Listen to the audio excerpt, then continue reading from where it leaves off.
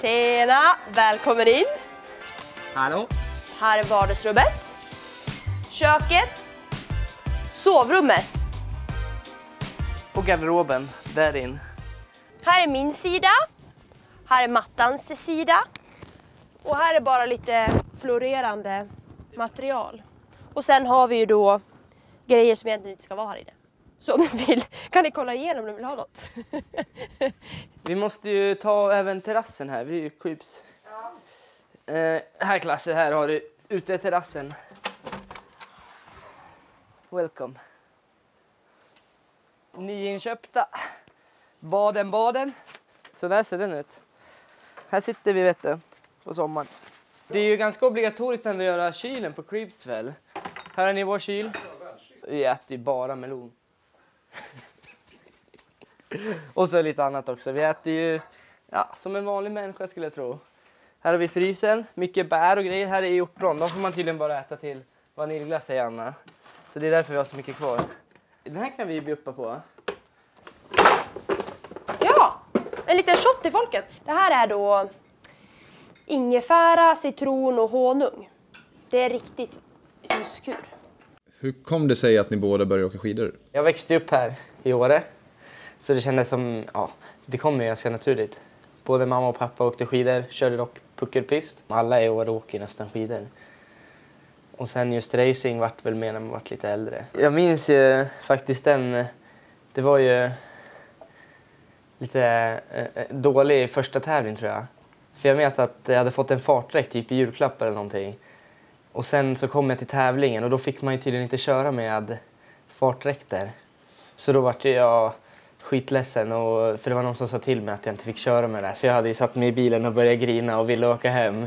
Jag höll på med väldigt många idrotter från början. Både längd, alpint, handboll, fotboll, friidrott och fiol spelade också väldigt mycket. Så det var många olika träningar som jag skjutsades till. Men jag tror ändå alltid att, alltså där i början att mamma och pappa innerst inne ville att jag skulle bli längdis.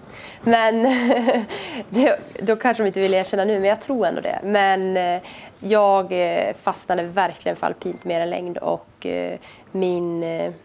min bror höll ju också på. Så att jag ville ju göra som han.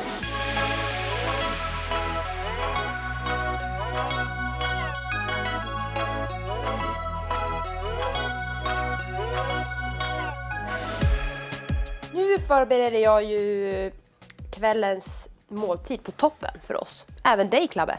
Vad ska vi göra ikväll då? Vi ska gå på tur och sen ska man bli belönad av en tortilla. Jag tror ändå på lite crème fraîche för chili också. Tror du det? Ja, jag tror på cocktailtomater. Här. Jag tror på rödlök. Här.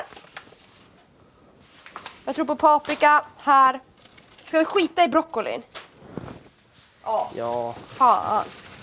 Det räcker med det här. Men ska vi också köra på Kanske några... har vi rucola eller? Nej, men vi kanske köper lite... Har vi inte det? Nej, vi kör in några av de här cashewsarna också. Du debuterade i världscupen 2011 om jag minns rätt. Alltså jag var ju jävligt nervös. Alltså på hangåkningen så körde jag omlins Yvonne. Man fick ju inte köra om på hangåkningen och hon körde någon slags plogövning och jag fattade ingenting. Jag körde ju mer 11 för att 11 med bakvikt. Alltså jag var ju ganska nervös så jag bara skenade ju. Var var du någonstans? I Courchevel. Men sen på tävlingen gick det ju bra. Jag var ju väldigt nervös men jag kommer ihåg att efter första åket låg jag i 16 eller någonting. Sen andra åket tappade jag ju rejält. Det var ju stel åkning men det var coolt ändå att ta världscuppoäng första tävlingen. Pallplatsen i Åre, du har ju en tredjeplats på hemmaplan om man kan se det. Nu är det ju verkligen hemmaplan med tanke på att du bor här. Jag kommer ihåg att jag och Maria stod där inför andra åket och kommer verkligen ihåg det väl. Vi bara, nej nu jäklar, nu är det vi som kör liksom och nu går vi för det. Jag tror jag vet inte om jag låg 5 eller 6 och Maria låg väl 3, 4 någonting också. Vi hade bestämt att nu går vi för det så berättade hon sen att hon hade hört när jag gick i mål att jag tog ledningen med 1,50 och så sa hon för fasen då tänkte jag att nu måste jag köra skenande som Swenn Larsson. Så nej det var häftigt och det var så jäkla kul att stå tillsammans med en från samma lag. Det var magiskt och med hela släkten på plats. Hur gick tankarna inför säsongen som var? Nej men jag hade en grym försäsong och jag var extremt laddad och ta mig tillbaka topp 15 och vara med där uppe och slåss hela tiden och bli mer på en högre nivå. Jag kände att jag hade tagit nästa steg. Men sen började det. Du kan skratta åt det idag ändå liksom. Ja, jo, nu så här i efterhand. Det är klart att alltså, det var inte många målsättningar jag rodde i hamn i år. Men jag känner ändå att det slutade... jag kunde ändå sluta det på ett okej sätt. Första 3 tävlingarna, då kände jag ändå så här... man kan ju köra ur liksom. Jag gränslev först, eller lev i gränslevel inte riktigt ändå. Men andra tävlingen gränslev, tredje tävlingen gränslev. Så tänkte jag väl, Men sen när det började gå upp mot 5 där, då började det sätta sig ganska mycket i huvudet. Och jag kände att jag inte alls stod på start och trodde riktigt, eller litade på mig själv. Och då blev det ju ännu tuffare. Sen när jag rullade ut topp 30 så blev det på något sätt lite lättare. Och på VM och även i S02E01 Valley när jag startade utanför 30 så kände jag inte samma på något sätt press. Utan då bara, nu har jag ingenting att skydda och ingen förväntar sig någonting. Så då bara körde jag igen. Som nu känner jag mig sjukt motiverad att ta mig tillbaka. Och jag tror ändå att motivationen och viljan att bli bäst i världen har hjälpt mig. Och sen också att bli uttagen till VM, det var ju något jag absolut inte hade räknat med. Och känna ändå att de tror på mig, det var väldigt en skön känsla och jag blev väldigt tacksam. All right, kolla på den här klabban! Jag paketerar. Så här, det är som en kebabrulle ungefär.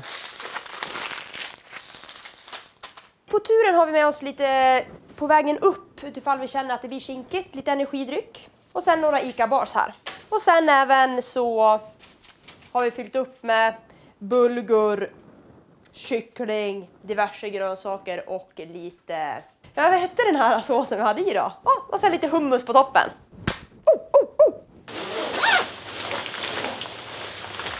Sådär då.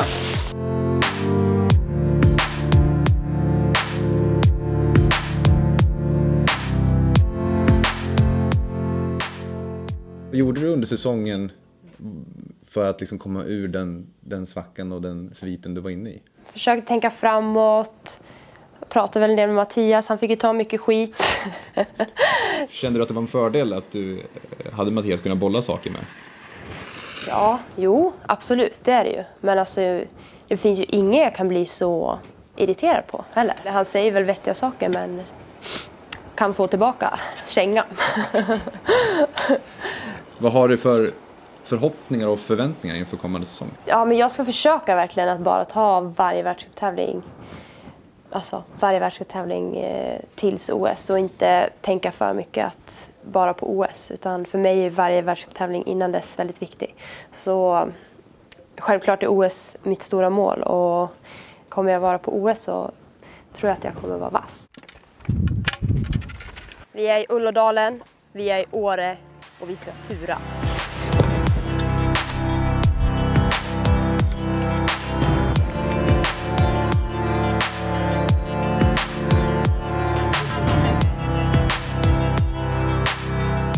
Nu njuter vi, klabban! Det är sommar för fan i Åre, känner ni? Jävlar vad varm jag varit nu. Du har många strängar på lyran vad gäller skidåkning. Ja. Hur kommer detta sig? När jag växte upp så... Ja, vi hade ju träning med klubben, men det var ju mycket åkning varje helg med alla kompisar. Det var mycket i parken. Åkte mycket på skutan. Körde jag rätt mycket fart där när jag började i gymnasiet. Tyckte jag var verkligen kul. Det kändes som att jag hade någon slags utveckling och sen stannade jag av lite där. Det var väl kanske tekniken som inte riktigt var fulländad eller något som gjorde att liksom jag kom till något ställe där jag fastnade lite. Planen är väl att jag ska försöka speciellt träna lite med Super-G. Alltså jag tror jag är med på matten i Super-G.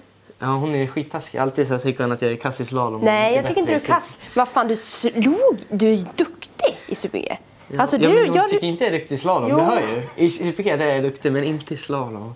Jo, men jag tror att han skulle bli en Super-G-räv. Men jag tänker att det får liksom komma lite. Ja, för du är ju... vad fyller du nu? 20... Vet du hur gammal du är? Jag fyller 24, ja. Men det är i november, så det är ett tag kvar. Så jag behöver inte tänka på det än. Du är fortfarande ung och lovande. Jag tror inte det. Inte ung. Ung är man väl inte när man är 23? Jag känner mig inte som 23. Nej. Var det där? Nej. Nej. Alltså 23, då känns det ju ganska gammalt liksom.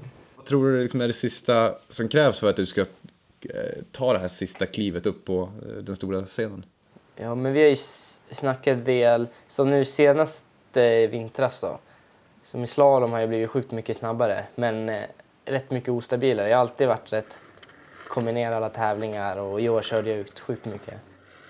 Du har ju ett VM på hemmaplan i Åre. Och vi hade ju VM 2007.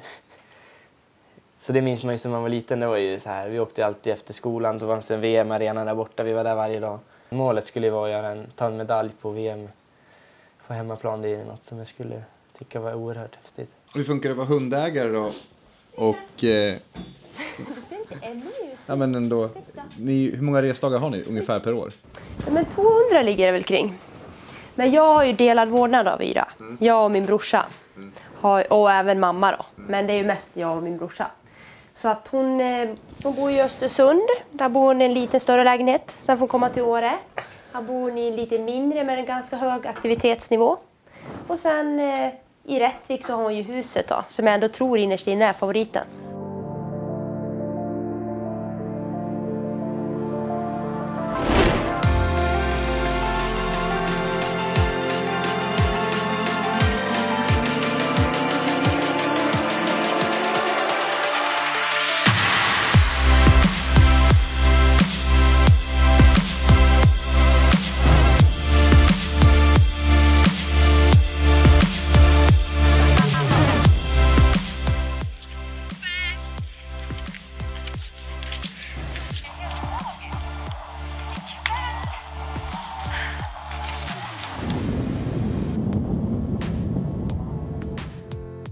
Nu ska vi strajpa av här. Och sen blir det liksom åka av.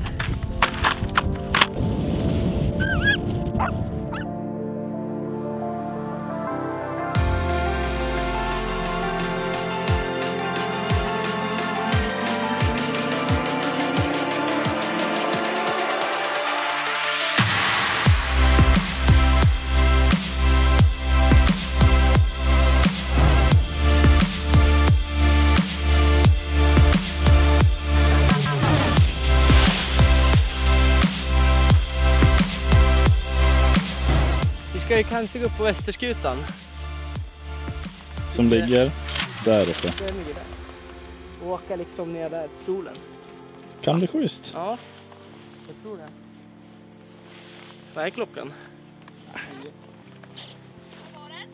8:30. Men det är ju som att klockan är 3 nästan, för det är lite ljus.